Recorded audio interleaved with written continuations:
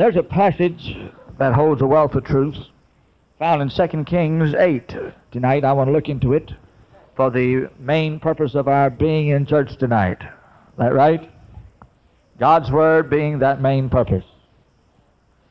2 Kings 8 and verse 4. And the king talked with Gehazi, the servant of the man of God, saying, Tell me, I pray thee, all the great things that Elisha have done. And it came to pass, as he was telling the king how he had restored a dead body to life, that behold, the woman whose son he had restored to life cried to the king for her house and for her land. And Gehazi said, My lord, O king, this is the woman, and this is her son, whom Elisha restored to life. And when the king asked the woman, she told him. So the king appointed unto her a certain officer, saying, Restore all that was hers, and all the fruits of the field since the day that she left the land, even until now. Lord, I thank you tonight that we have come back into the land. Yea, we have returned unto the fold. We have joined together once more in your house. We have left those hog pens of iniquity. We have left the muddy sea of sin. We've left the very fields of transgression. Lord, we have come out of Egypt now, for the famine has been so great that even there we cannot share. Oh, bring us out of the world, for that is what Egypt is a type of. And bring us into a brand new place here in Canaan's land where milk and honey flow, grapes of Esco grow. As a matter of fact, restore unto us that which is ours. Give us now a year of jubilee. May we rejoice over the fruits of our labor, and though we have lost much since we've been departed, return unto us good measure, shaken down, pressed together, and running over. Give us restoration, revival, we ask. The mighty name of the Lord is done. Aren't you glad you've come back to get all you can and can all you get? Now tonight, I know that the Lord is going to feed her soul. It always happens this way when there's not too many starved folks around. Those folks that have already been feeding on the Word of God are going to get a balanced diet. What God gives you tonight will give you something for your own good. Praise the Lord. So I love him, don't you? Elisha was the double portion prophet. One day he asked Elijah, said, Partner, I don't want much. I want just twice as much as what you got. Well, that's a hard saying, but if you see me when I go to heaven, you can have it. Have you seen Jesus as he went to heaven? Let us look at it again. We're in Acts 1 on the Mount of Olives, and suddenly he ascends within our sight, and we watch him disappear into a cloud. Therefore, he'll have to reappear in a cloud. He left the Mount of Olives when his foot last touched this earth. Therefore, his foot will have to touch the Mount of Olives when it again touches this earth. For those angels said, This same Jesus, as you've seen taken up from you, shall so come again in like manner as you see him go into heaven. Exactly, precisely, by detail, the same. Amen. Some said, well, he came in this form in 1902, and that form in 1837, and some other form in 1709. No, when he comes, he'll come exactly as he left. He that come in the flesh, and how many agrees that Jesus has come in the flesh? That is the Spirit of God, not the spirit of Antichrist. I'll go you one further. He not only came in the flesh, he's coming again in the flesh. The glorified flesh and bone body wherewith he left. The same Jesus shall so come again in like manner, the same way that he left before he will return. Thank God. So Elisha saw Elijah when he went in the exact detail. How beautiful it was when he cried, my father, the horsemen of Israel, and the chariot thereof. But now Elisha waited for the mantle to fall because this was the promise. Some folks never wait on God. Therefore, they never receive the promise. But that doesn't mean the promise is not for you and unto your children and your children's children, and as many as are far off, as many as whom the Lord our God shall call. Matter of fact, the promise of God is yea and amen to him that will believe. Every promise in the book is mine, every chapter, every verse, and every line. Most people love to sing standing on the promises, but all you ever catch them doing is sitting on the premises. Hallelujah. That's right. And the same folks that sing, where he leads me I'll follow, never sing, what he feeds me I'll swallow. But tonight you swallow what you fed, because it'll help you to claim the promise. Elisha waited and the mantle fell. When it hit him on the shoulder, he said, that's the same feeling I felt in the beginning when I was out plowing as a rich farmer with 12 yoke of oxen. But I burnt the oxen and every bridge behind me, and I followed this thing till I got it. All tarry ye in Jerusalem until ye are endued from power from on high. All the not for you to know, said Jesus, the times and the seasons that the Father has put in his power, but ye shall receive power after the Holy Ghost has come upon you, and not before. And if you tarry in Jerusalem, ye shall receive the Holy Ghost not many days hence. He didn't say many years hence. Most folks waits for years, but for not many days hence, they receive Pentecost. Now Elisha said, if it worked for Elijah, it'll work for me. He touched the Jordan, and it parted. God is no respecter of persons. And there wasn't anything real special, I don't think, about the cloth in that mantle, but the faith in that man. Say, praise the Lord. And when he walked dry-shod, not only was that a witness to him, but it was also a confirmation when the sons of the prophets in Jericho saw him coming, saying, hey, the spirit of Elijah doth rest upon Elisha. We discern by the spirits that this man's got a brand new anointing. Let's put him to work. Rest assured, your ministry and your anointing will make room for itself, and they will work a good horse to death. Say amen. Ah, thank the Lord. Immediately they said, this Bible school has a pool. It's poison. We can't drink out of this water and never have been able to. So would you kindly come and heal the waters? It's funny about those sons of the prophets there in Jericho, living in a town that was under a curse. For when Joshua shouted the walls of Jericho down, he stood on the ruins and said, cursed be the man that builds again Jericho. He shall set up the foundations in his firstborn. He shall hang the gates thereof in his lastborn. Heal the Bethelite rebuilt Jericho, but tonight there was just one verse about heal the Bethelite, who built the town that had no business being there. He must lay in hell tonight, because the word of God cannot be broken. Cursed be the man who builds again Jericho. And while I'm on the subject, cursed be the man who builds again the thing he once destroys, for he has made himself a transgressor. It is the way of the transgressor that is hard, not the way of the saint. Say praise the Lord. Are you happy? Now the town is there. The Bible school is there, of a foul environment that can't hardly believe God. They have gifts, but only half enough to be successful. They had the word of knowledge that morning. Know ye not that your master will be translated today? Hush, said Elisha, I know that too. I got the word of knowledge. He walked back. They discerned by the discerning of spirits the spirit of Elijah that rest upon Elisha. But evidently they did not have the gift of healing, or they would have healed their own water. And I know they didn't have the gift of faith, because they sent out 50 valiant, rugged, strong men to search for 3 long weeks to find out whether or not God dropped Elijah on a mountain. Elisha tried to stop them in his embarrassment, but couldn't. So when they returned after 3 weeks, they hung their head and said, I guess you're right, Elisha. When God takes you to heaven, he takes you all the way. We couldn't find his corpse no place. Would you pray for our unbelief? In fact, ask for a gift of faith. Every good and perfect gift comes down from above, from the Father of lights, in whom there is no variableness, nor any shadow of turning. Hallelujah. Thus embarked a ministry that was certainly twice as much as Elijah.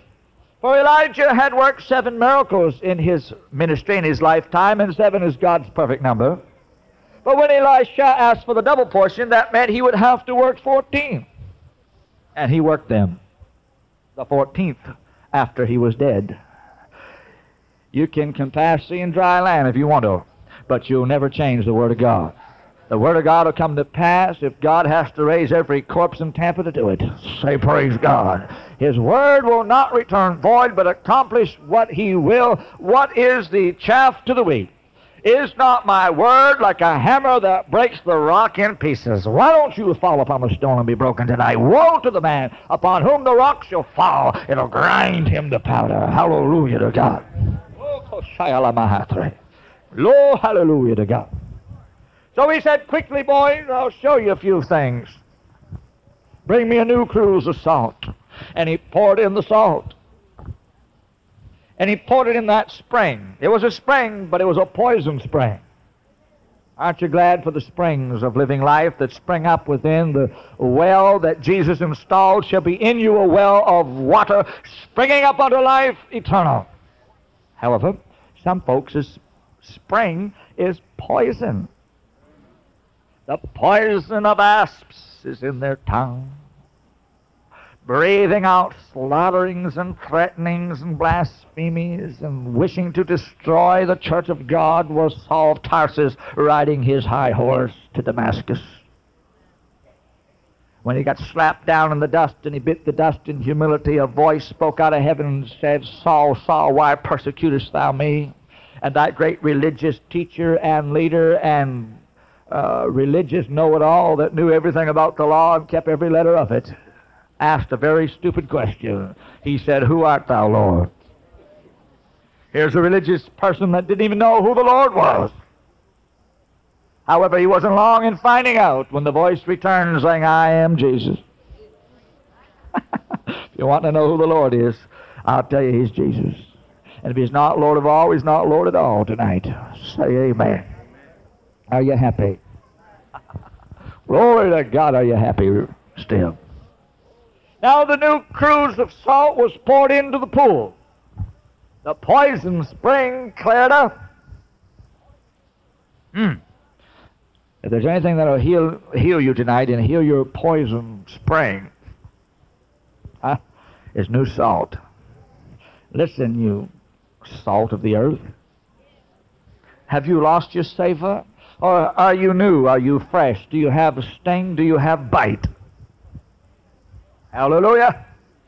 If we will pour ourselves into the muddy sea of sin, for the wicked are like a troubled sea, continually stirring up muck and mire, there's no peace, saith my God, to the wicked. If we'll jump headlong into the midst of it, I believe there is that quality about salt that it'll take out the poison and the rot and the corruption and the uncleanness and the staleness. Say praise God. Oh, but if you have no savor, ye salt, I am afraid that you'll be fit for the dunghill and to be cast out and trodden beneath the feet of men. Do you ever get that run-down feeling where people walk on you and all over you every day? Maybe you've lost your savor and you're laying on the dunghill. Say amen. Maybe you're like the Pharisees that are hidden sepulchres, full of dead men's bones, sepulchres that appear not, and men walk over them all day, don't even know they're there. Why, I tell you, when you start getting to be the kind of salt that Jesus has called you to be, the salt of the earth and not the sugar of the earth, sugarcoating everything, they won't walk over you because they'll know you're there. You won't have to worry. When they come to church with you, you won't be unknown nor unheard of in that church. You won't have to say that so-and-so go to your church.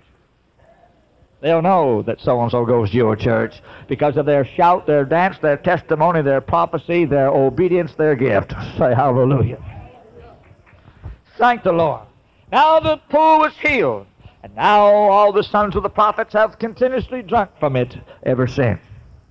Oh, thank God for healing by way of the salt. So if you got a good wound here tonight, I hope I can pour some salt in it. It'll cure it. Say amen. Hallelujah. Now he's leaving Jericho because he knows that there's no future in a cursed town. The environment is not correct there for real overcoming advantageous victory. Some folks' environment is so polluted that they couldn't live for God over an hour unless they had the preacher breathing down their throat and checking on them by phone.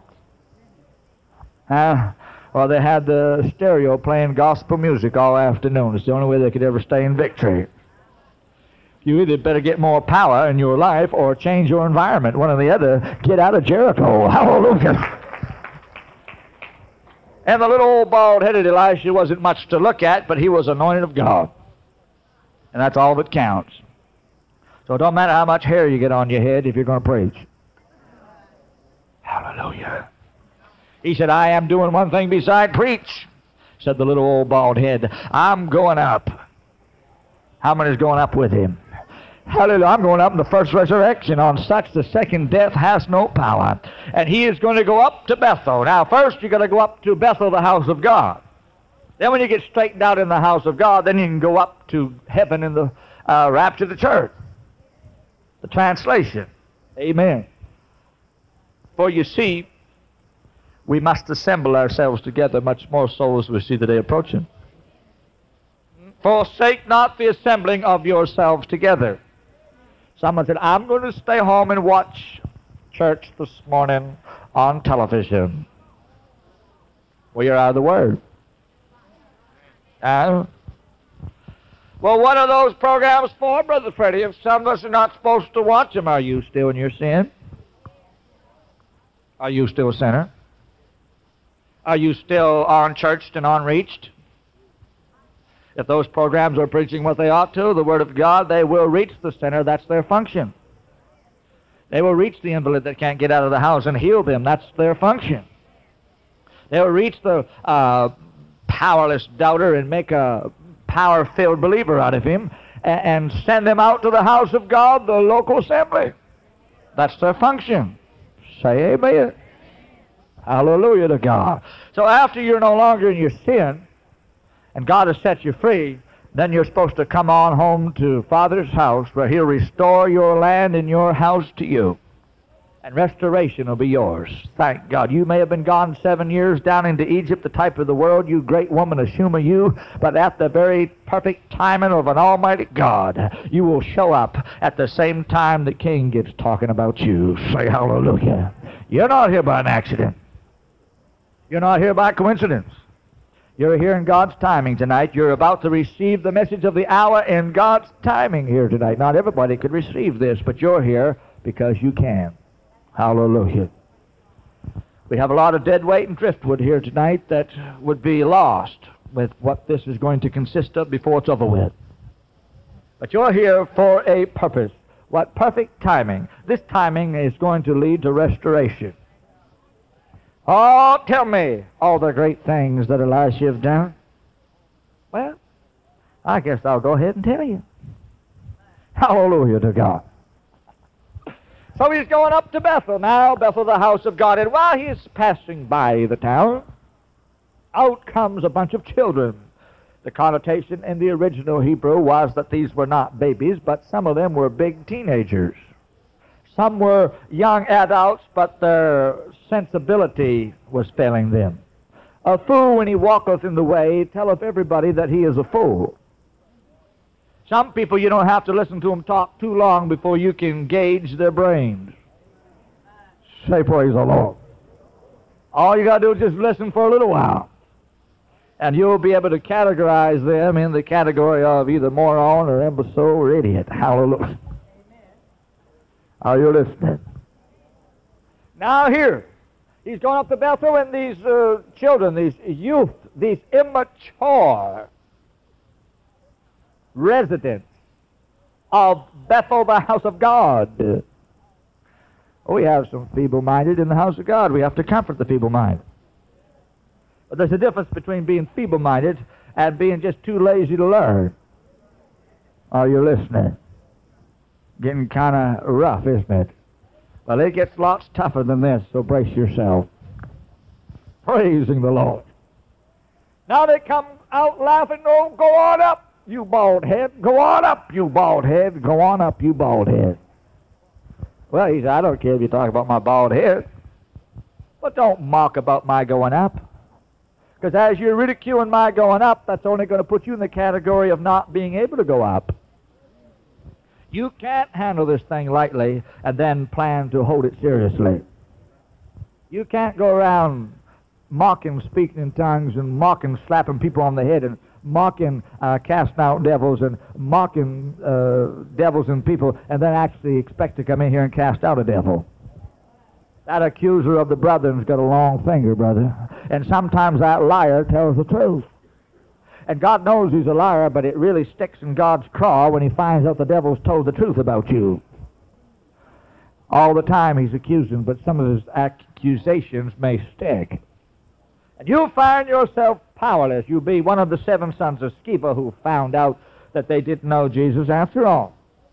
For the devil will say, Jesus I know, and Paul I'm acquainted with, but who in the world are you? Say amen. So they mocked about his going up, therefore the immature Christians did not go up. I said those inhabitants of Bethel, the house of God, the childish saints, those nursing bottle Christians. Hallelujah.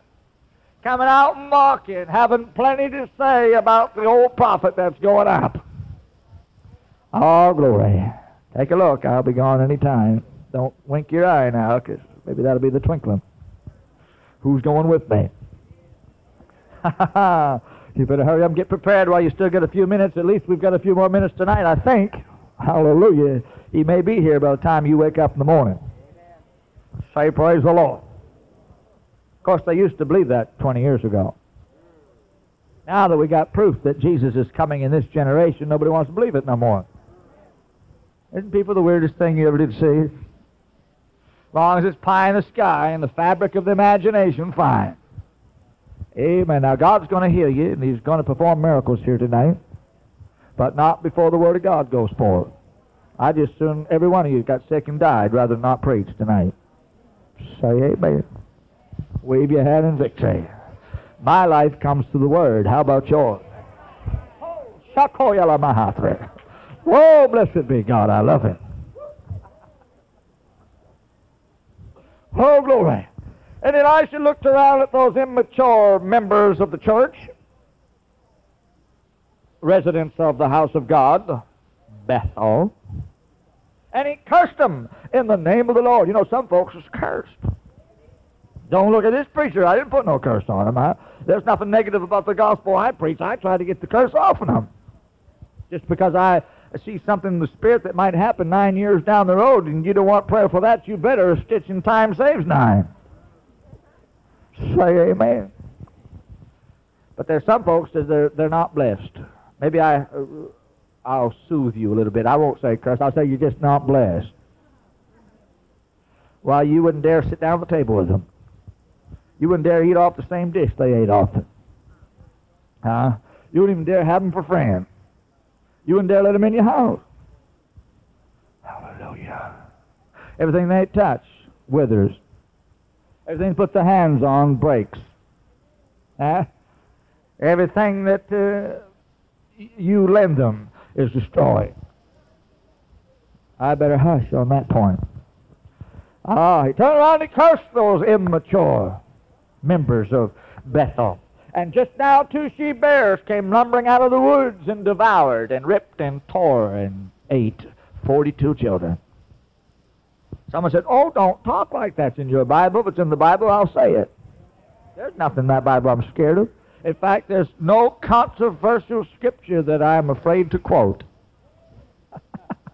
That's how much I love it from cover to cover. Say amen. Whoa. Glory to God forever. So now, what a sight. What a blood-curdling sight. Ripping and tearing and devouring. Oh, Elijah just looked off.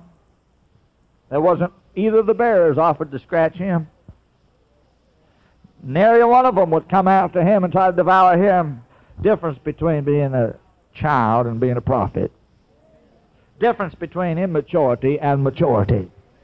Difference between not willing to learn and those that have sought God until they persevere.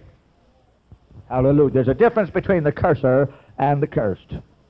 And there is still a difference between the blesser and the blessed. Hallelujah. God is still in his heaven. We are still upon his earth. We're the ones that needs to get there. Don't get heady and high-minded. Say amen. Are you listening? Well, there it went on. And Elisha just went on up to Bethel, and 42 children were devoured. Now, months speaks of immaturity, but years speaks of maturity. The type has its fulfillment, an antitype in this generation when the tribulation does occur. For out of the woods of this world shall come two beasts,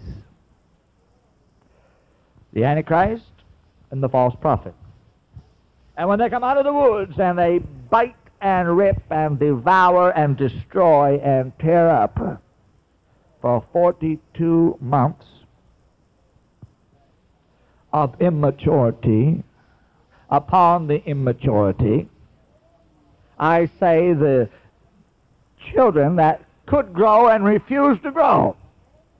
I say the 5 virgins that were foolish, that went to sleep with no oil in the lamp and no trimming in the wick, and some folks still needs a good trimming.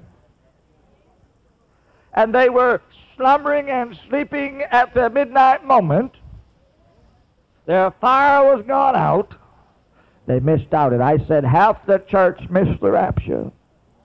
I don't know when the 5 wise are going. We may not go before we see the Antichrist, according to Paul in Thessalonians.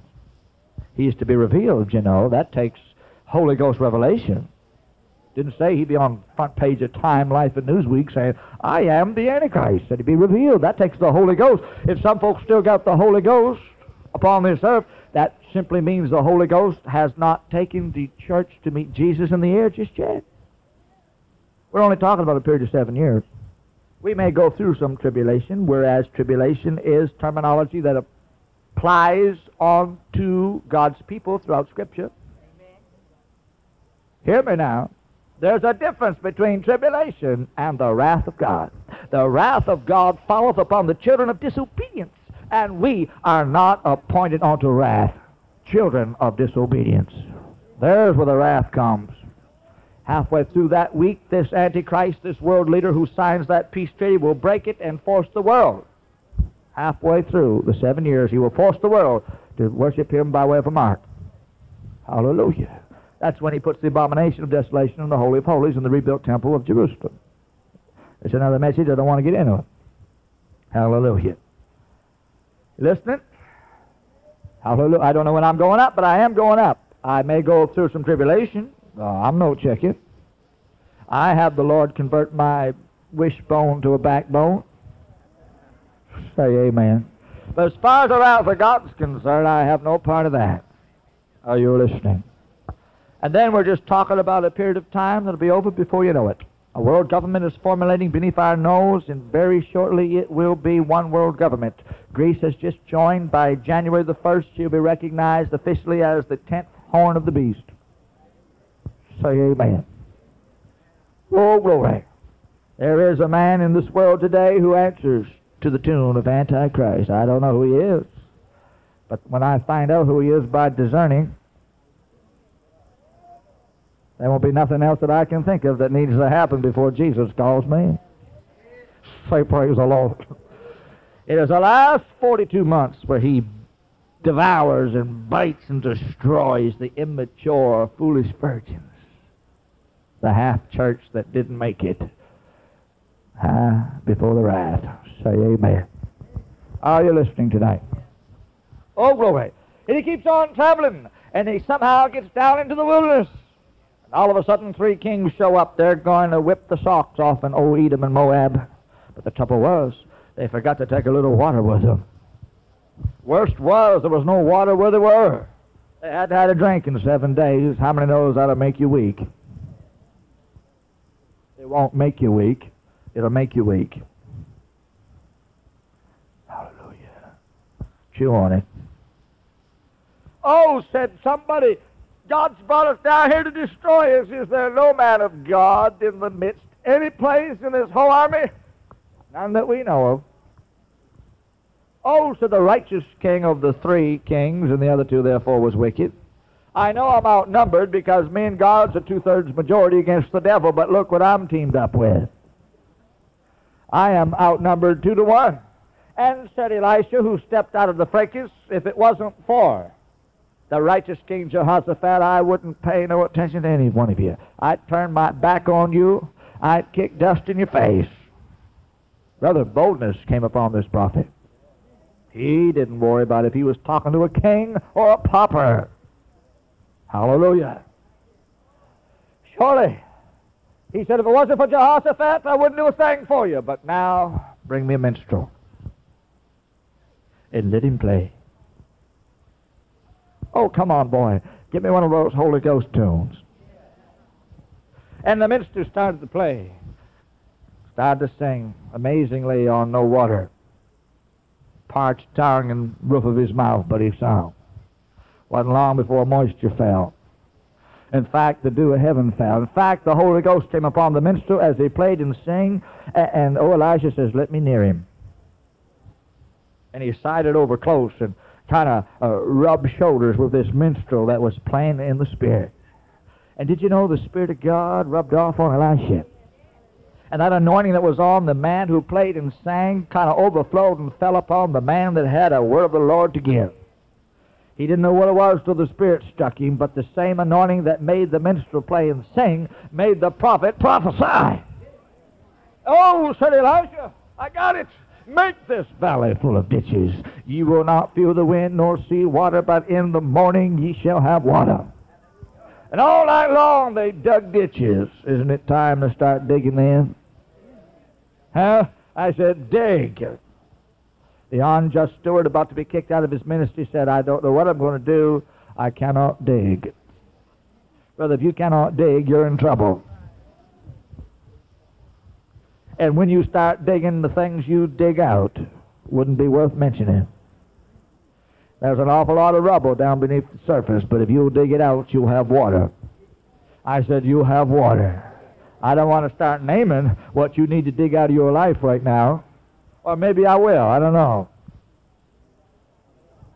But I do want you to have water. Don't you want to drink water instead of dying of thirst? Well, then get to digging and dig out whatever is necessary. There are some things, said Paul, that's lawful for me, but they're not expedient. In fact, I could do without them.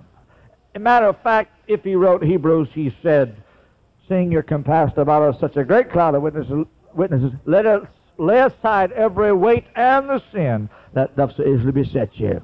It's one thing to lay aside your sin. You've got to do that. But how about the weights?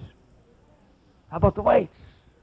Maybe it's not sin, but it's something that'll hold you down, something that'll hold you back. And if you're going to run a race like you intend to win the race, you're going to have to get rid of the weights too, because you just can't overcome it and outrun it. Hallelujah. Oh, let's dig. In the morning, the valley was full of water. The Moabites got up and looked. What is all that red shining over in the army of the three kings of Israel? Oh, it is blood.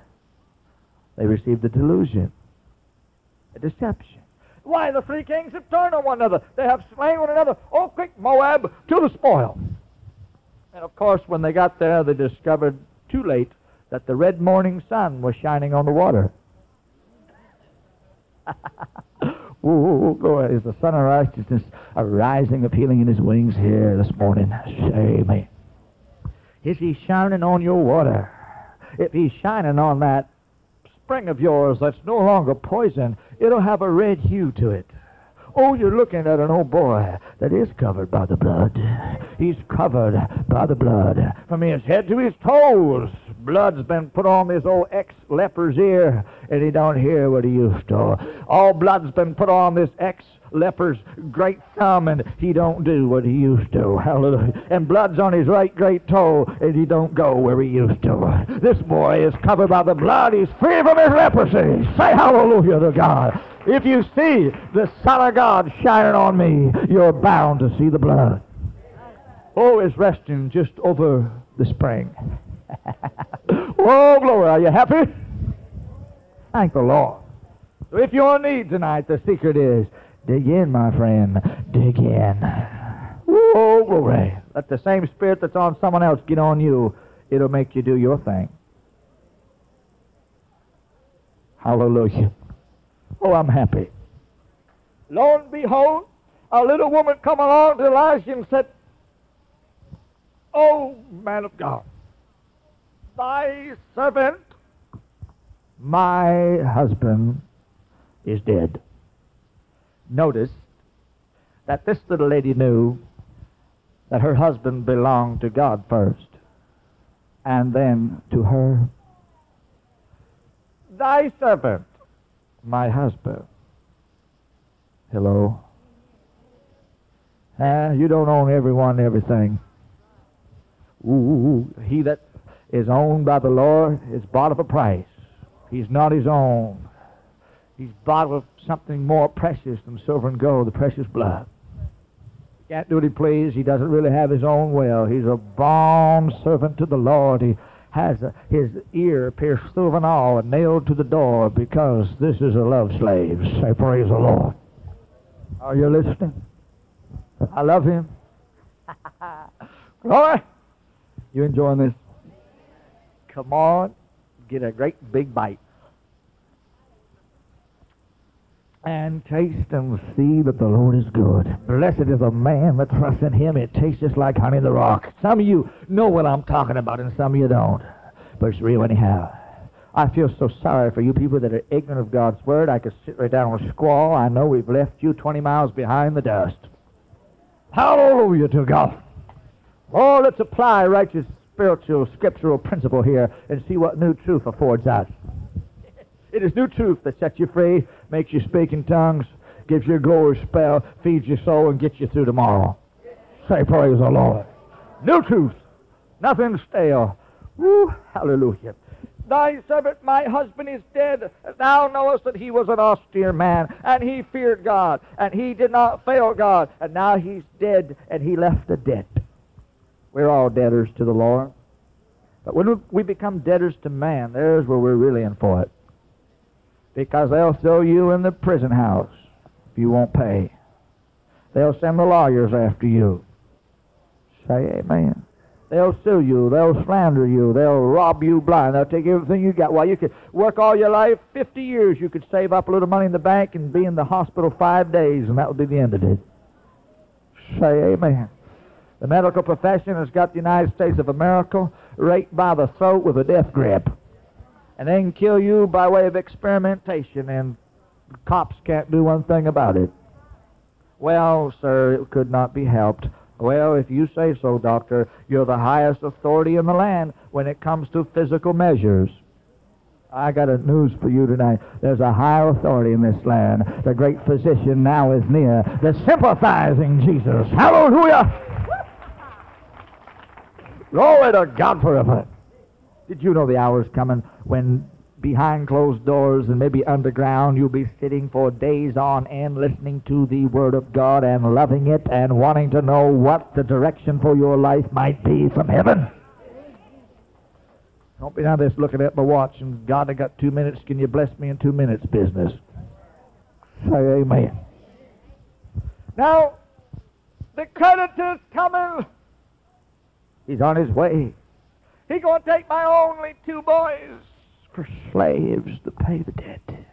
Did you know that your first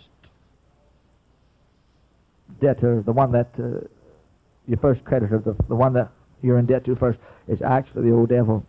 And Jesus has bought you back. He's redeemed you from the enemy. Hallelujah. In fact, if things don't change, you're going to be with your old number 1 creditor forever.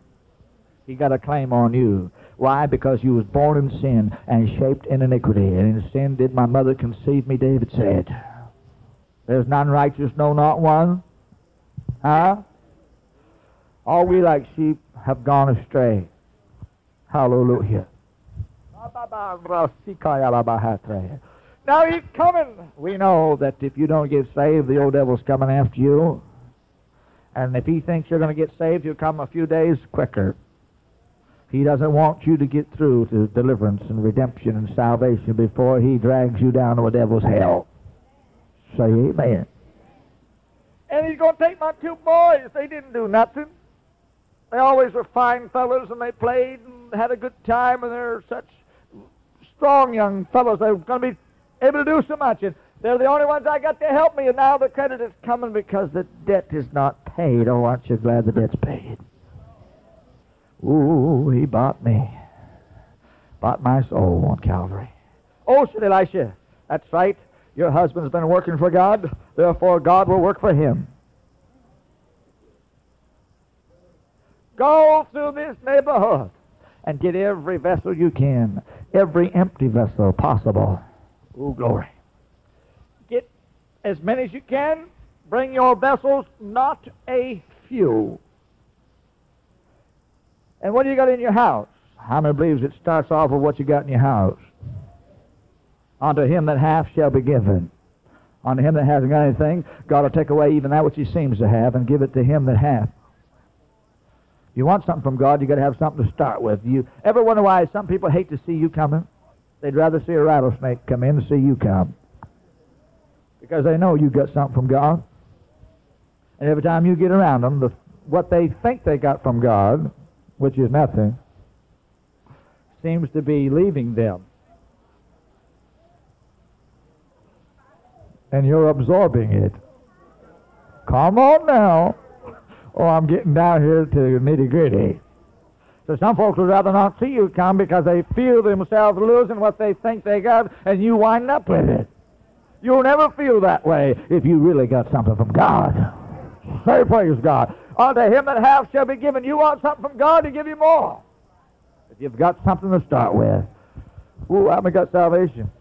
Well, that's a good start. Look out, you're going to have something added to you tonight. Hallelujah. Oh, glory to God. I got a little oil in a little pot. It's not much, that's enough. Whatever you got's enough. Now get in that house and shut the door, and don't forget to take your two boys with you. They're the roots of the problem. Well, I'm going to pray for Johnny and for Sammy. You better get Johnny and Sammy in there and help pray for themselves along with you. That'd be like one pulling against the other. Hallelujah. They went in and shut the door, and all three of them began to pour out onto the Lord. You ever poured out on God? You ever poured your heart out to God? You ever poured your soul? You ever poured it out before God? If these old tears that haven't been shed in 10 years, you ever let them pour out?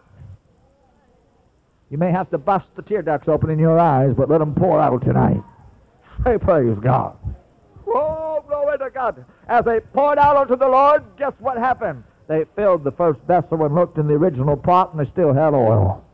I'm talking about the greatest multiplication table that ever existed. When God multiplies the anointing, there is never too little anointing to go around and to share and to deliver every person that needs it. Oh, why don't you bring your old empty vessel up here tonight and let God fill you full of oil? Oh, rise, O Samuel, fill thy horn of oil. You're going to Bethlehem, the house of bread, the place of beginnings today. I've got a king among some sons. Got a lot of sons, but a few kings. Say praise the Lord. Are you happy for the oil? They filled the house of empty vessels, and it started pouring in. Huh? Filled one vessel.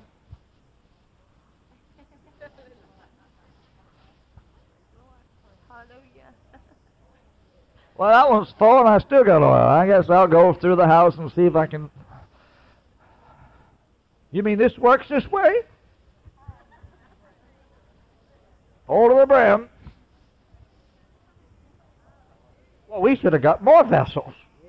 We got the house packed now, but we ought to really pack the attic too. Walked all over the house and filled every vessel, not a few. And they still had oil. How many believes that's the way anointing and revival should be? Pack the house out and fill every one of them, and then fill everything that can get in the house. Let me tell you the rest of the tale. Elisha showed up, and she said, "What am I going to do with all this oil?" He said, "Go sell it. It'll take care of the creditor." Why don't you buy the truth and sell it not tonight? Why don't you get a grip on this thing and sell everything you have and buy that pearl of great price? I promise you one thing. This oil will take care of the creditor. This oil will take care of that old man when he comes in to take your sons out to make slaves and dope addicts out of them and drunks out of them, smokers and potheads out of them, and ruins their life. I'll tell you, if there's anything that'll take care of the creditor, that old devil, it's the oil of the anointing of the Holy Ghost. For when the enemy would come in like a flood, the Spirit of the Lord raises up a standard against the devil. The anointing breaks the yoke, and the yoke is destroyed because of the anointing. Hallelujah! Oh, who art thou, O mountain? Before Zerubbabel thou shalt become a plain. It's not by might and not by power, but it's by my Spirit, saith the Lord. Hallelujah. There'll never be a devil crawl in this place if we can get every vessel filled of oil. There's one thing that takes care of a creditor. It's oil. Hallelujah to God. Are you happy? And as he went through Shunem, a great woman looked out her window and said to her husband, there, I perceive, goes a holy man. Discerning of spirits, word of knowledge, whatever you want to call it. In the life of a Gentile heathen? How interesting. Some folks don't have the only corner or monopoly on the gospel market. Hallelujah. She said, he comes by here so much and looks so tired. To her husband, she said, should we not make a chamber on the wall and call it the prophet's chamber? Sure, he said. So they built up on the wall the chamber in which there was a bed and a table and a candlestick and a stool. And whenever he got real weary, he came and rested on the bed and entered into the rest wherewith he called the weary to rest. For there remaineth a rest unto the people of God. And he knelt down by the stool, and he prayed through and did not get through praying until he prayed through. And when he got hungering after righteousness, he sit up to the table, and he got fed.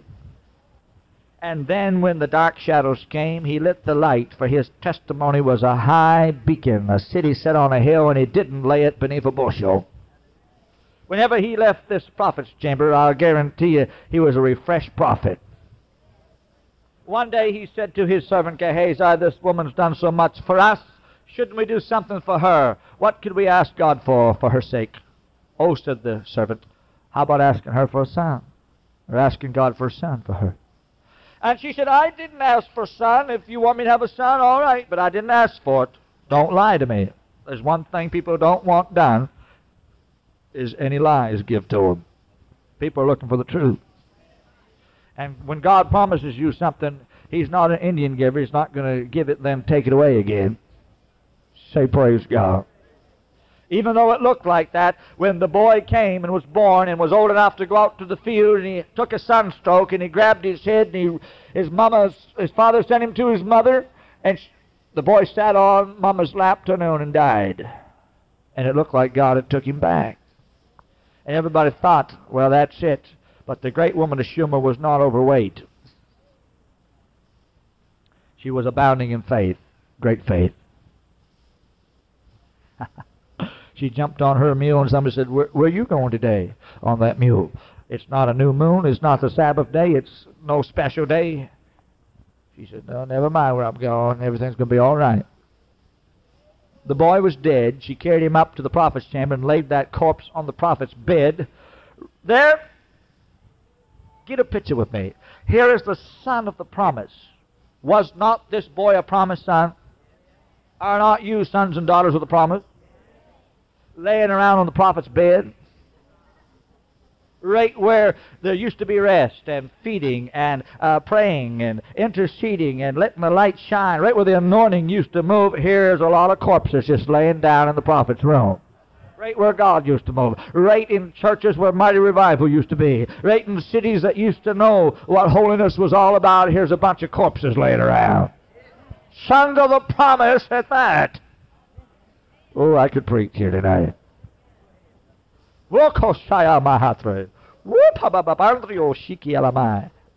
she jumped on her mule, this great woman of Israel, this mama in Israel, this intercessory prayer warrior.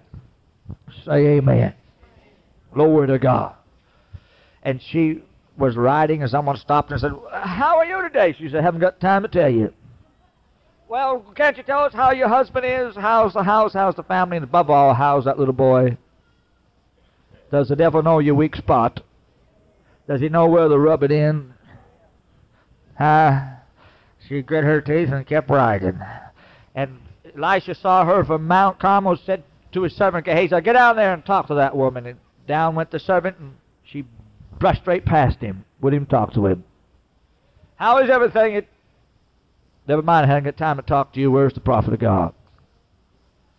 He's up there on the mountain. Fine.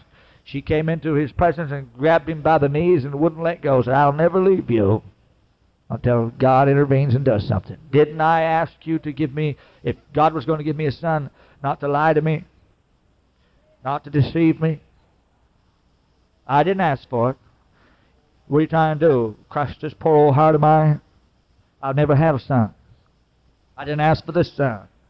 But the least you could do if I am going to have a son is don't take him. Oh, said Elisha, I see what your trouble was, because until that moment, he said, God had hid from him the woman's sorrow. God hath not showed me. There's some people think the preacher ought to know everything. There's a lot of things God won't show a preacher. Say praise the Lord. But there's some of those things that God won't show a preacher that he will show you. And he has showed you 100 times. You hadn't done nothing about it yet. Say amen. Oh, glory. Amen. Any more weak-minded? Why, I don't know. I better go home now. Hallelujah. I'm getting heavy here tonight. Say the one thing about the Holy Ghost, ministers on everybody's level. Maybe you don't know much, but on your level you will receive. That's how the supernatural ministers the Word. Say amen.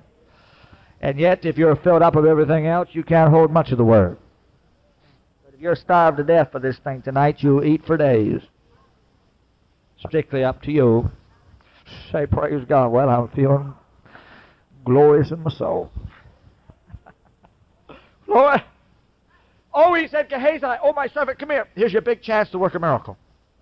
Take my staff, go down and raise that corpse.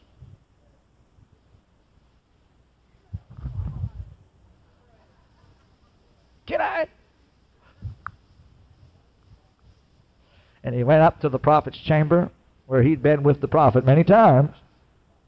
There was that dead son of the prophet, that corpse laying right where the prophet's minister used to minister. He hit him on the head, nothing happened. He hit him on the chest, nothing happened. He hit him on the arms, nothing happened. The legs, no. What's going on? This is Elijah's staff. Yes. Elisha had Elijah's mantle that worked for him. There's a difference between being called and being sent. What's the difference? The preparation period. Waiting on God, period. The same God that called you will send you. Don't get impatient. He could send you quickly, or you could spend the rest of your life just dragging your feet around, and finally, before you die, he might send you. Say praise God. Woo! It's strictly up to you. Say amen. He went back with the staff and said, oh, Elisha, nothing happened. He said, oh, what in the world? I sent a boy to do a man's job for. So he went down and stretched himself upon the child, and even for him it didn't come easy. Nothing happened except the flesh of the child waxed warm at the first touch. I see some of you have got your first touch now. No wonder you're warming up to this thing. But lukewarm won't get it. Just warming up to what God's going to do won't get it either. Brother, he went praying around downstairs, walked back upstairs, stretched out on that boy the second time, and when he touched him the second time, the spirit returned to his body. He sneezed 7 times, kicked his leg over the side of the bed, jumped on his feet, and Elisha said, Gehazi, take this boy and give him back to his mama. Hallelujah. Oh, glory to God forever. What happened? You know what happened. He got the second touch. Oh, don't you know that you need a second touch tonight? Because last night's wasn't good enough. You've only cooled off from that one. But tonight there's a brand new unction from the Holy One that's surging down through you. It'll give you life for a look. Hallelujah to God. Whoa, la babandrabo shariah. Glory to God. This was the little woman that Elisha eventually came back to and said, woman, there's going to be a big famine around here for 7 years. Couldn't get no one else to believe it, but she believed it. Why? She knew better not to believe it, that's why. When she saw her son raised from the dead, a son that was promised when she was too old to even have one, She knew that when that man spoke and said 7 years of trouble that this land has never seen is going to hit.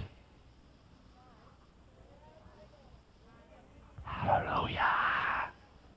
She said, I'm getting out of here. I'll be back in 7 years. Ooh, shalabah.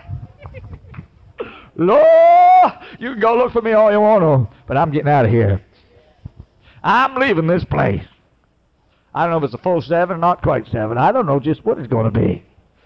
But I'll tell you what Obadiah said concerning his master Ahab. He had been looking in every nation on earth for Elijah, but Elijah had been caught away by the Spirit. There wasn't no country he hadn't looked for him and couldn't find him. And all the time, Elijah was just underneath his nose, but God hid him. Say amen. God will hide me until the time comes to rise up higher. Say amen. In the meantime, you can look for me. You'll never find me. I'll be back at the end of the famine.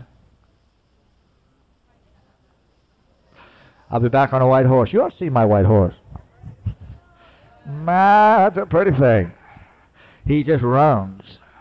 He just flies and sails. He just goes from heaven to earth, from earth to Saturn, Mars, Jupiter, Pluto, goes on through the Milky Way. He goes beyond the sun, moon, and stars. He goes all the way beyond the universe and back again. This is a mighty white horse I'm riding. You read about him in Revelation chapter 19. Oh, when heaven was open and he sat upon a white horse whose name was Faithful and True. Behind him were the armies of heaven, sitting on white horses, clothed in fine linen, clean and white, which is the righteousness of these saints. Hallelujah to God. Oh, blessed be God. Are you happy? Thank God. I know there's potheads that gets high on a trip and they see white horses flying around.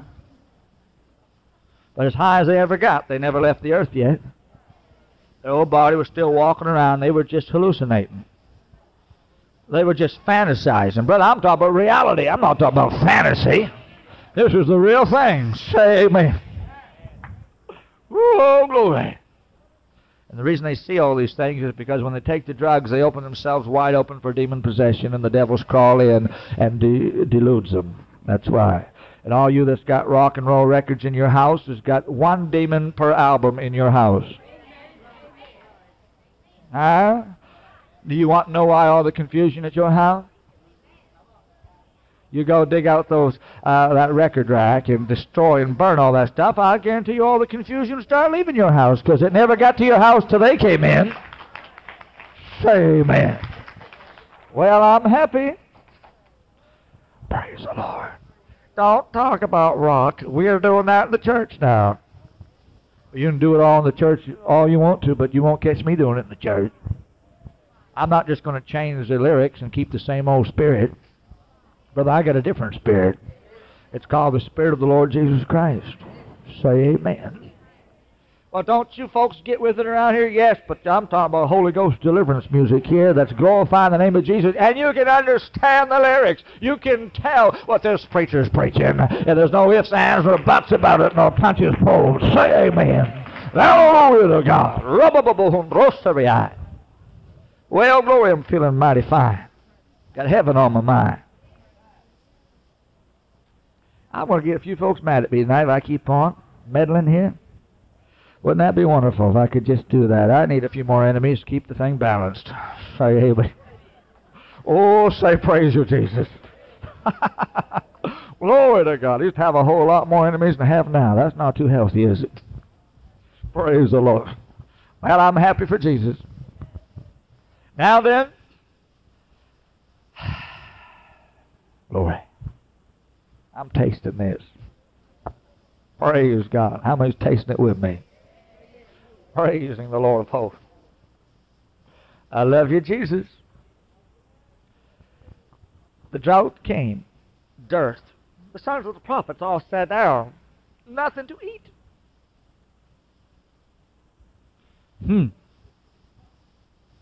A great pot. Some say, oh, never mind the great pot. We don't have enough to make a sandwich. But Elisha stepped up and said, hey, get out the great pot. I'm just looking for a great pot here tonight. Now, everybody do something. Get out there in the woods and get what you can. So they got some herbs and some roots and some meat and some this and some that. And how many believes that members in particular all have to do whatever they can? Some shout, some dance, some run, some cry, some pray, some do cartwheels, some prophesy, some exercise one of the 9 gifts. Others exercise the fruits. If you're going to exercise a gift, you better exercise a fruit with it. Because if there's 9 gifts, there's also 9 fruits, and the fruit is to balance the gift, because the gift is for the soul, but the fruit's for the flesh. Say amen. Well, everything was going fine. The pot was getting filled up. You believe we'll fill the pot tonight if everybody does his thing in this meeting? Except one fella got a wild herb out there, a root, and took a lot of gourds off in it and had a whole lap full. Some said, well, I've got a lap full. Well, you haven't heard anything yet. They threw that in the pot, and nobody was the wiser. They were just ignorant of the thing that they had got a hold of. Like a lot of people running around like chickens with their heads cut off, just tossed to and fro, back and forth, up and down, swayed here and there, and they're liable to come up with anything, not even know what they got a hold of. Hallelujah. Well, they started eating. Some said, oh, quick, prophet. Save yourself. It's too late for me. There's death in the pot. Death in the pot? Oh, he said, don't worry about that. Get me some new meal. And he found himself a new meal. A new pile of meal. How many want some new meal tonight? You don't know, but what you're hearing right now is a brand new meal.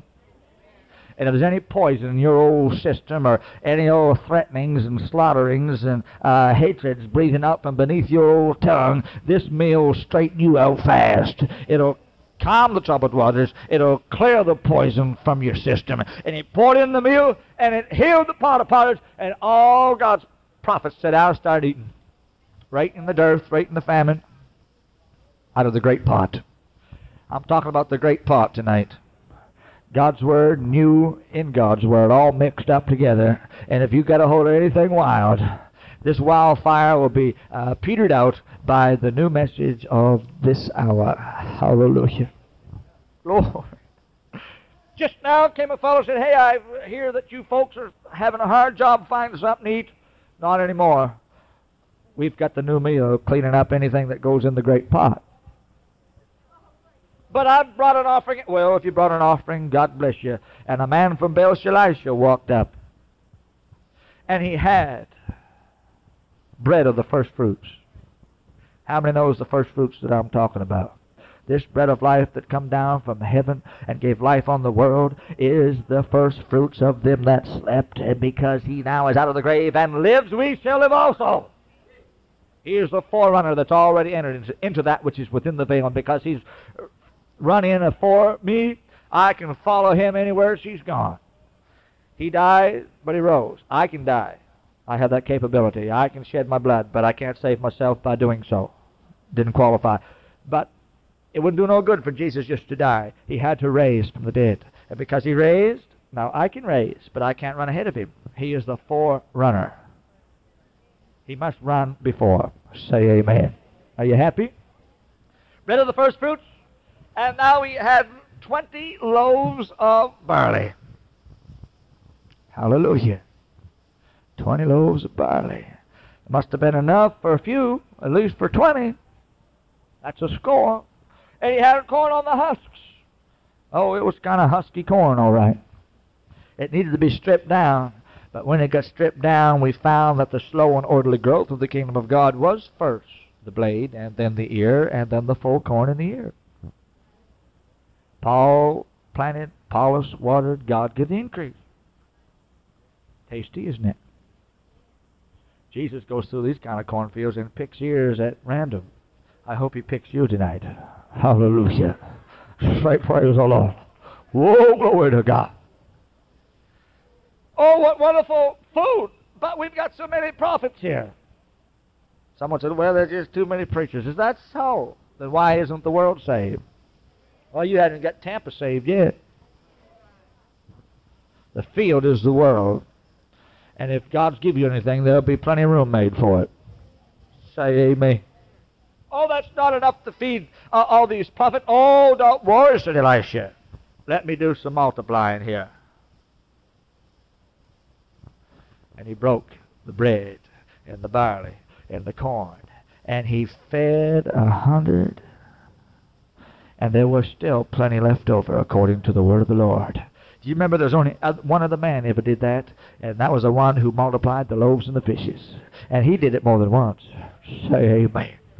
Oh, don't you want to be a man from Elisha with no name, but we know where you're from? That's what the Holy Ghost is. Has no name, but we know where it's from. Comes out of heaven, and it feeds you and I on bread, and feeds you and I on corn. Gives us barley, which is the first crop. It is the first fruit. It is the first harvest of the year, the barley harvest. Say amen. Aren't you glad that he's feeding you first tonight? Glory to God. If there's anything to be offered, you can have it right now. Aren't you happy? The man from Elisha of no name. Glory to God. I love him. This fellow had a name. Quite a name it was. Naaman. And when he came down, because the little maid said there's a prophet in our country, he said, that's good. I can't find one in this country. He said, now I'm going to ride up to the door with my fancy chariot. I brought the money to pay for my healing. Surely the man of God will come out and strike his hand over the place. Call on the name of the Lord, his God, not mine, his. And then he'll cure me, and then I'll pay him, and I'll be on my way. And there's a lot of people got it planned in their head how God's going to do it, but God's not going to do it that way. As he rolled pompously up to the door, Elisha looked through the keyhole. I perceive, he said, by deserting his spirits, that man's too proud. Well, we're going to handle that first, because that's one of the things that shorts out God's power. Amen. So he hollered through the keyhole and said, Mr. Naaman, this is your old bald-headed prophet speaking. Go jump in the river. And he ran off, rolled off in a huff. Jump in that old river, that muddy Jordan River 7 times. Why, those beautiful rivers of Damascus, Abana, and Pharpar are crystal clear. Yes, but they're not God's river. There is a difference, you see, between man's river and God's river. As muddy as old Jordan was, it was the only kind of a river that you could come out clean from. Oh, the realm of the Spirit is so contradictory. It's like fixing yourself in the mirror. You've got to learn to do it backwards. Because the spirit realm is backwards from the natural realm. Everything you do in the natural to be success is opposite in the spirit. If you want to go up, then you've got to come down. If you want to live, you've got to die. If you want to receive, you've got to give. If you want to find, you've got to lose. If you want to get clean, you've got to come out of Jordan's mud. Oh, he said, I'll really have to humble down. Naturally, you'll have to humble down. If he asked you to do a big thing, you'd have done that and been proud to do it because you was the only one rich enough to do it. But he asked you to do a little small thing. Who have despised the day of small things? Held his nose, and he plunged in the mud. He come up looking like a hog out of the mire. You mean I got to do that 6 more times? Good thing he didn't tell you 100 times. He'll tell you just as many times as it takes for you to get in the place to receive a miracle. One sister said, I want the Holy Ghost, but not like old Sister Jones received it. Guess how she finally received. Hallelujah. Many years later. Are you listening? The 7th time he came out of that mud, he found his skin was like a baby. His leprosy was all gone. And he dashed to Elisha's house. He didn't stay in the chariot. He didn't poise pompously at the keyhole. He jumped out of that chariot, pounded on that door, kicked the door down, and threw his muddy arms all around that little old bald head and say, Hey, Elisha, I found out something today, got a revelation. What was it you found out today? He said, I found there's no God in all the earth but in Israel. Hallelujah. Hallelujah! Whoa, glory. And it's true. There's no God in all the earth but in heaven. Hallelujah. And moving on earth by His Spirit. Amen. Every other religion is dead. Their founders are dead. It's all gone. Buddha's dead. Muhammad's dead. Confucius is dead. The Hindus are dead. Mary Baker Eddy is dead. Joseph Smith's dead. And Brigham Young's dead. But Jesus is still living. And that's what makes your religion so real and different. Oh, thank God for the living reality. Thank the Lord. Oh, I'm hurrying here, but I'm loving this. If you'll excuse me, as I mentioned that, I'm loving this tonight. They decided they would go on to Jordan and take every man a beam. Because, you see, the place wherein we dwell is too straight for us. Of course, that's most folks' problem, where they're living and where they're having to go to church and attend is just a little too straight for them. But the real connotation of the word in the 6th chapter of 2 Kings meant it was too small. So if you've been living in a cubbyhole and living in a shell, it's time to break out. I'm looking for some elbow room. What about you? You ought to find plenty of it here tonight. Say praise the Lord. Oh, man of God, we are going to build ourselves a new house where there's some more room. The acreage is too limited around here. Would you kindly go with us? It's a good thing they asked him to go with them, because they would need him before the day was over. When you get up this morning or tomorrow morning, make sure you ask Jesus to go with you, because you'll need him before the day is over. Say hallelujah. Why, he said, I'll gladly consent to go. So quickly, he went with them. As they were felling a beam, one of the prophets lost his axe head. I see several here tonight had the same problem today. Some old battle axes flew off the handle today.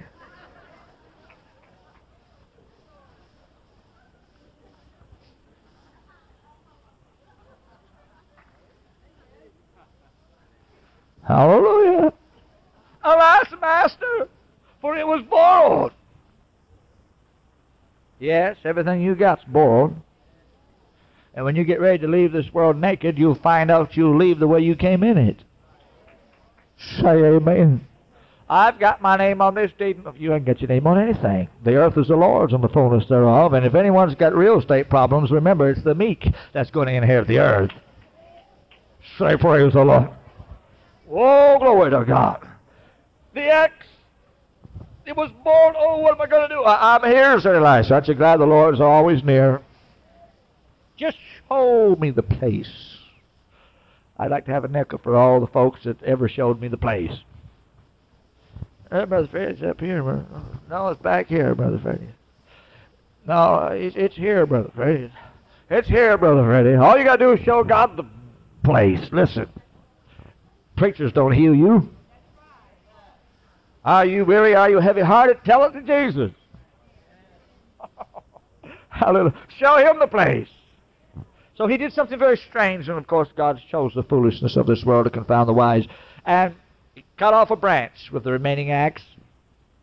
What's the branch going to do? That's ridiculous. But it gives you an extra reach when we're reaching for the trouble spot. Reaching for the place? Where'd you say it was? Right over there? Come on, ye branches. Say amen. Ye are workers together with God. Huh? Show him the trouble spot. And as he held it over there, the extra long reach, sure enough, God started to defy the law of gravity. The law of Einstein and Newton and medical science. Every kind of a law ever put into operation, he'll change if it's necessary to meet your need. After all, he created the laws. He can change them on occasion if your faith wants it.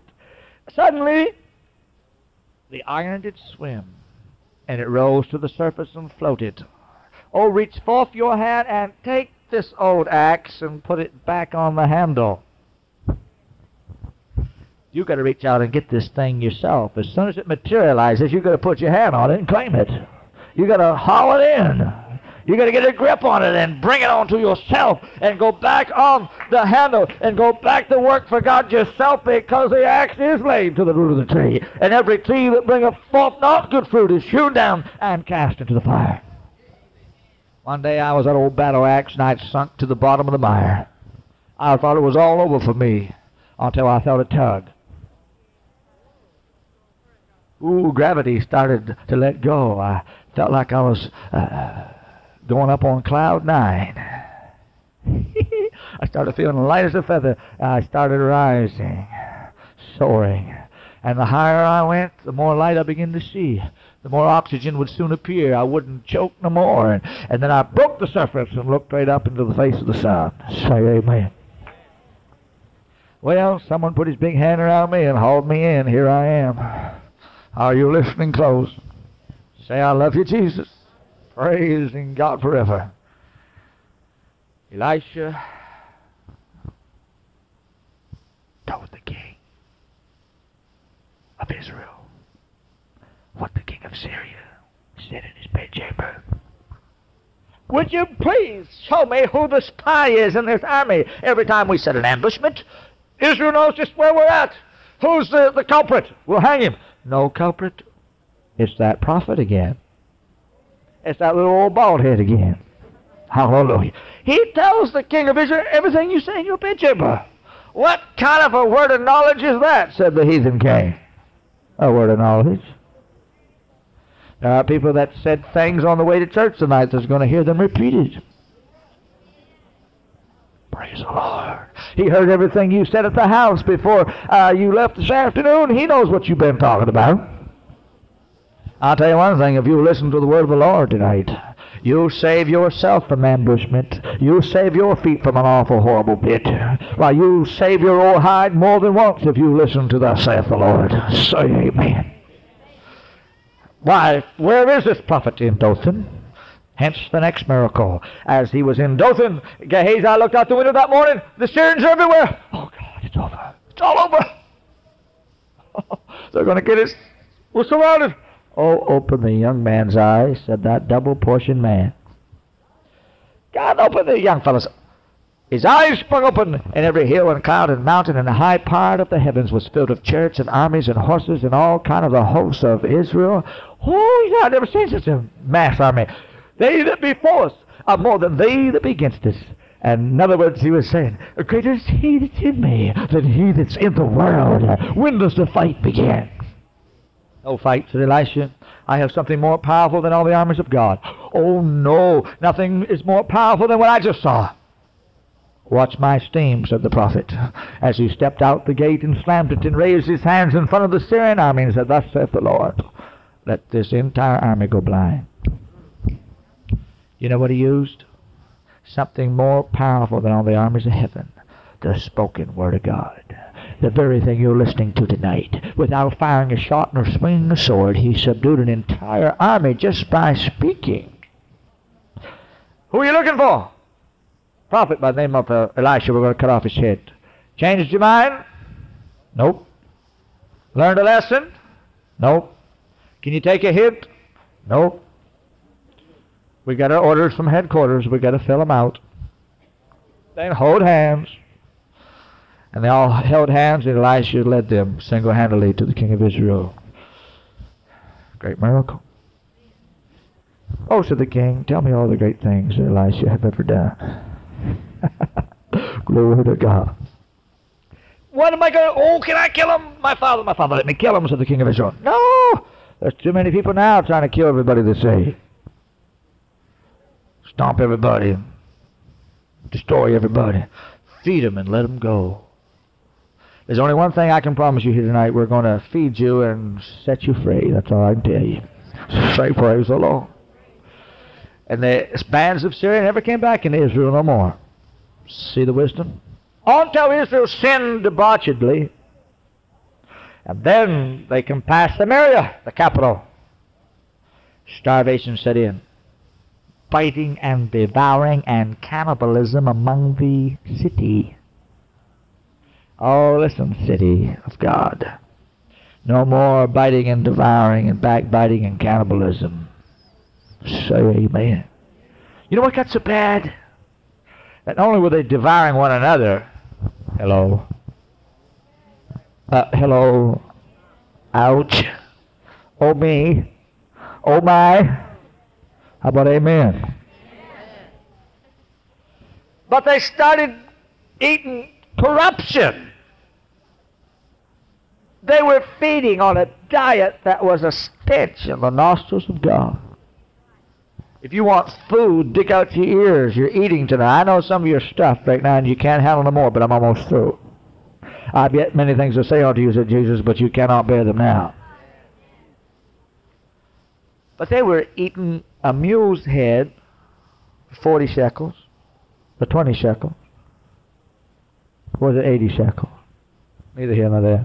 It was a huge price for a mule's head. 80. That was 80. And for 5 shekels, they were eating a cab of dove's dung.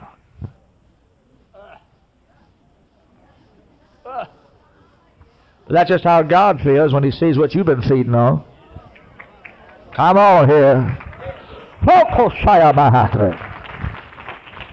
When he sees upon that which your mind and spirit has been feeding, he feels like puking. Say amen.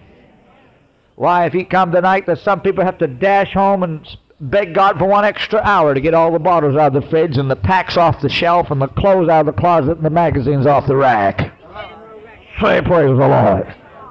Why, they wouldn't dare entertain Jesus in their house if he came knocking to visit. He wouldn't feel the least bit at home. And here's what people's feeding on. And even in the church, which is the city, it's the same way. Hallelujah.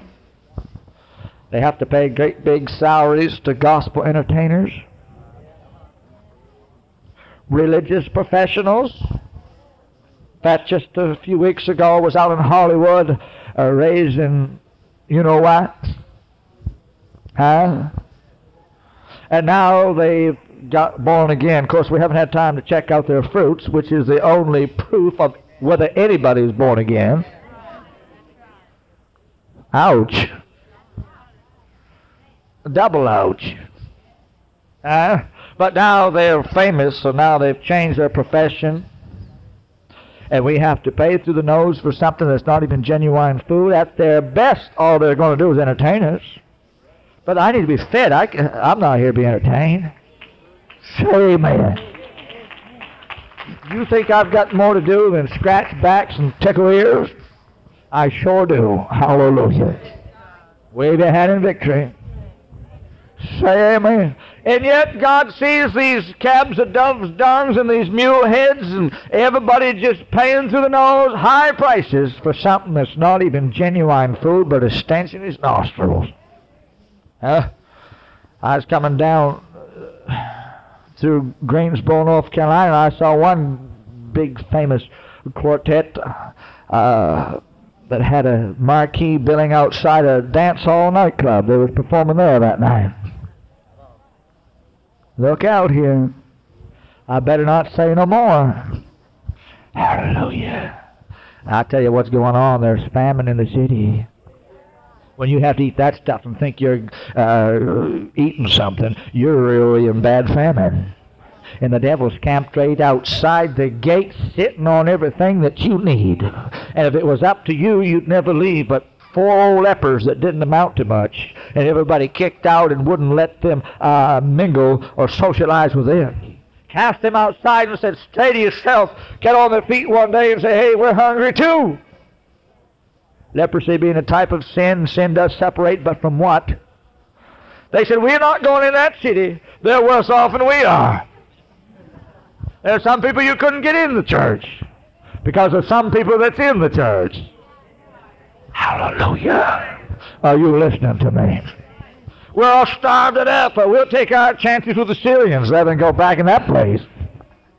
And they got on their feet and they took a stand, and that connotation meant they must have got straightened out, because when they marched down against that Syrian camp, God caused the Syrians to hear a loud noise.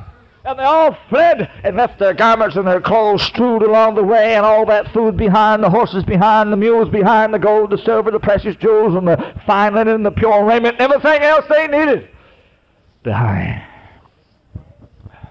And those 4 lepers walked through the midst of that, uncouth, welcome, ostracized, hated, off scouring the earth, got to mingle among the best riches of the land. Hallelujah.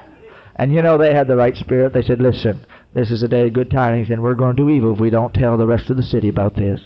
We better go back and tell them that there's everything that belongs to their peace, everything that can deliver them from their captivities right in this place. We better go back and get them. Hallelujah. We don't dare wait till morning. Some evil will befall us. That's the kind of spirit they had. They went back and told the city. Now, of course, nobody believed it in the city. The king said it's a trick. There's a trick to it.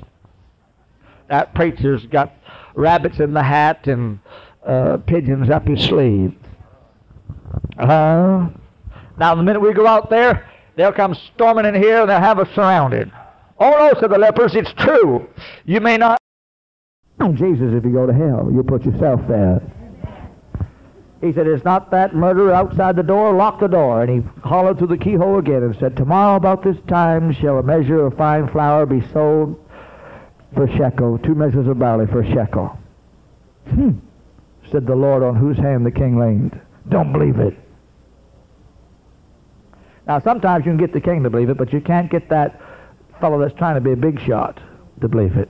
You know, that brown noser that's trying to get uptight with somebody important. You know what I mean? That influencer, that fellow that seeks to persuade the deputy from the faith, old Sergius, or Bar Jesus there, Elymas, who's going to go blind any moment. Say amen. Oh, said Elisha, you don't believe it, huh? If you don't believe it, you will see it, but you won't taste thereof. I am almost, Brother Norris, come and rescue me. I'm glad to have been here tonight. I know some of you shouters even has quieted down on this. This meal is almost too much for you. Hallelujah. But it still feels good to me. There's nothing, not a blessed thing going on in Tampa tonight right now. A lot going on, but it's not blessed. You got no place to go, nothing to do. You just might as well be here, and if you miss work tomorrow, I promise you, the sun will still rise. The world will still revolve. You will never be missed. You're not that important no more. Hallelujah. I know you got your plans. Postpone them temporarily. Hallelujah. Tonight, if you don't believe what's being preached, you will see it, but you'll never taste it. Amen. I can see somebody dance in the Spirit. That don't mean I'm going to dance in the Spirit. Hallelujah. Glory. The Bible didn't say to see. It said to taste and see. But the Lord is good. It's one thing to see the kingdom of God. It's another thing to enter into the kingdom of God. That's what Jesus told Nicodemus in John chapter 3. He said, Nicodemus, listen. Except a man be born again, he will not see the kingdom. Farther down he said, except a man be born of the water and of the Spirit, he will not enter into the kingdom. Read it again, I challenge you. You can see the kingdom from now to doomsday, from beyond the great gulf. But are you going to enter in? We see then that they could not enter in because of unbelief. And I would not have you to forget, brethren, how that after God delivered the people out of Egypt, He destroyed the same people He delivered. Why? Because of their unbelief. Say amen. Guess what happened the next day? In the stampede to get down to the Syrian camp to get food and to eat and drink, they stomped that Lord on whose hand the king leaned. They stomped him to death in the gate. Oh, he saw it all right, but he never lived to eat it. Say amen. Oh, I'm happy. Just in conclusion, Joram, the king of Israel, sits on his throne and remembers the good old days, the high old times, the grand spiritual years. Looking in his face is the ex-servant of the man of God Elisha, scarred and white from his head to his feet with Naaman's leprosy. Things has reached a low keel when an old leper can walk in and talk to a king. Mixed company and weird association. But the king is overwhelmed. Oh, he said, as I'm reminiscing, Gehazi, tell me all the great things that Elisha have done. And Gehazi sat down, and he could still preach. He preached the same message I preached tonight. Except he had Naaman's leprosy on him and his seed forever, and there were lepers in Jesus' day that he could not cleanse, but they were Gehazi's seed. You can't break the word of God. Chasing the chariot for clothes and money. Look out, brother. You want to chase the chariot, then plan to run to win. Hallelujah. Are you listening close? As I wind this, I'm trying to tie this thing up for you tonight. I wish I could preach it the way I feel it. It would be a masterpiece. Tell me all the great things that Elisha have done. I've told you tonight every great thing Elisha have done. And he just got to the part of the sermon where he was talking about how Elisha had raised the great woman of Shuma's son back to life. But who should come pounding on the door and walking into the throne room boldly to grant her petition from the king but the Shunammite? She'd been gone for 7 years, but now she was back in God's country. She left because she believed this prophet, the word of the Lord. Famine's coming for 7 years. She said, bye-bye, I'll be back later. And when she came back to claim her rightful inheritance, her land, and her home again. Oh, God's timing. God's perfect timing. Now is the time for your miracle. It is God's perfect timing. Just when God comes down the long list of all revivals going on around the world tonight, and he comes to your name and your case, here you sit. Here's your moment. Say hallelujah. Woo! You may have been out of it for 7 years. You may have been lost in Egypt, a type of the world, for 10 years. You may have lost many years that the cankerworm consumed and the palmerworm destroyed, the locust and the caterpillar have eaten, but now it's restoration. I know a king that's going to give you back everything you ever lost. Hallelujah. Everything that was destroyed, everything that's missing in you, that vacuum will be filled. Your land will come back. Your home will come back. You don't have to live in a house. God can give you a home. Say praise the Lord. Oh, woo, God's perfect timing. Oh, my Lord, said Gehazi, I can't believe it. God's still confirming my preaching. Strange, isn't it? Here's the woman. Glory. The king almost fell off his throne. He asked, are you sure you're that woman? I'm that woman, said that woman. Hallelujah. I'm here to get my home back. I'm here to get my land back. I'm here to get my health back. I'm here to get my needs met, my bills paid. I'm here for God to let me prosper and be in health just like my soul's going to prosper now. Say hallelujah. Well, God's perfect time, and this is your hour. If you believe it's your moment, shout a big amen. Hallelujah to God. Oh, glory. My Lord, I love you. Glory to God. That king give her back everything that's hers. Listen, I'm going to come boldly myself unto the throne of grace tonight. Find grace to help in time of need. When I knock on the door and the angel sticks his head out and says, who's there? I'm not going to say, it's just me. It's just weak little old me. It's just mealy-mouthed little old me. Good for nothing, useless, never amount to anything little old me. No, I can't say that. I got to say, angel, step aside. It's the Son of God. Get out of my way. I'm going right into the throne room. I'm going to touch that very throne. Oh, hallelujah. Lord, give me back my strength. Lord, give me back my land. Lord, give me back my job. Lord, give me back my health. Take these old afflictions. I've been gone too long. I've lived in Egypt too far away. And now I'm back because you see the famines of that.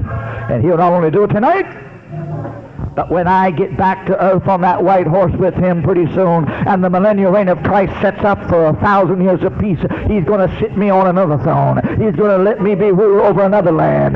He's going to give me another home, a mansion in the New Jerusalem, and a brand new hacienda ranch down here. I don't know how much he's going to let me rule with a rod of iron and break them as a pot of wood, a vessel to shivers. But we shall rule and reign upon this earth of Christ. Yes, we may be gone for a while, but when we come back, there's a king that's going to restore this whole wide world unto the saints of the Most High. The meek shall inherit the earth, the pure in spirit shall see God. Oh, glory. The perfect in heart are going to rule this world. It's all going to be ours. Are you ready for a big comeback? How many wants to make a comeback tonight? Hallelujah. Put your hand up. If you've enjoyed all the great things that Elisha did, you will enjoy all the great things that Jesus Christ will do. And he will do them even now. Hallelujah to God. Thank God, thank God. We have won. And for spirituality in the lives of those who lack it. Nobody knows it any better than you do. You feel like you've been gone too long. You've lost too much while you've been gone from home. Your real home. You want to come back tonight?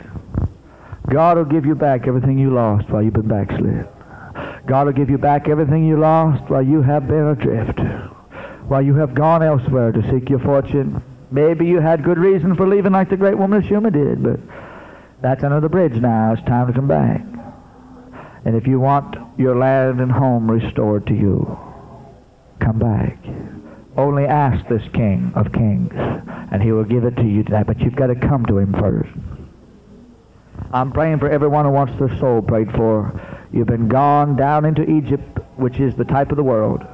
You've been gone too long, but now you're coming home, and you want what you lost to be given back to you again. If this is you, you even think it's you in the least. You feel the faintest tug on your heartstring now. I'm not going to scare you. I'm not going to beg nor plead with you. I appeal to your intelligence. If you've got a brain in your head, that's what I'm appealing to. If you have any understanding, you want to come home to the Father's house. If you want him to restore it all back to you again that you've lost while you've been away, the prayers for your soul, you feel you need this in the slightest, stand now. Stand now. Stand all over this place now. Get to your feet before I come after you. That's just how I am. I stand here in the Holy Ghost. I can tell who needs to get saved and who does not need to get saved here tonight. I'm not bragging. I just know when I'm in the Holy Ghost. Say amen. You be one step off the path, be the same as 1,000,000 miles. You get a doubt in your heart, it'll keep you out.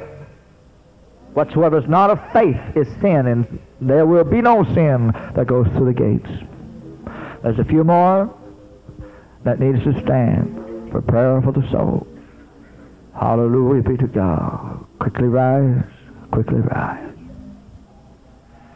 Now, there are some that are standing that's been saved before, they're just making sure. There's some that's still sitting, that's bound with many chains that holds them in the chair. Some of you that's still in your chair are the real ones that should be on your feet right now. I'm going to pray that God will heal and perform miracles, but God don't care if he never does that tonight compared to his desire for a lost soul. Say amen. Hallelujah to God. Everyone that needs prayer for the soul, rise now in Jesus' name. Now. This is just the first prayer. I see that there are more prayers that will have to be prayed. But I'm willing to pray them. I promised God 15 years ago I'd drop dead if I'd ever back up from the devil again. I still mean it. He's still been proving me on it, but he's never failed me on it yet. Still kicking, still living. You just got your hands up. Pray with me this prayer of a loud voice. Let God hear you. Dear Lord Jesus, come into my heart again. Wash me in the blood once more. Cleanse me from all iniquity, from all short-sightedness, from all failures. Lift my condemnation. Loose me now from conviction. Let me feel a cleansing, a washing, a cleansing. Now I believe you're hearing me. There is a new peace and joy. A new satisfaction entering in. Something clean and holy burns in my heart. This is Jesus, the beginning of my salvation. I've made a new start for heaven tonight. I'm His property now. He has loosed my bands. He has freed my habits. He is going to let me walk with Him. He's going to help me not to fall, to endure on to the end, for that man shall be saved. Now I thank you for salvation, rich and free. I'm your property. Take care of me. In Jesus' name. Everybody worship now.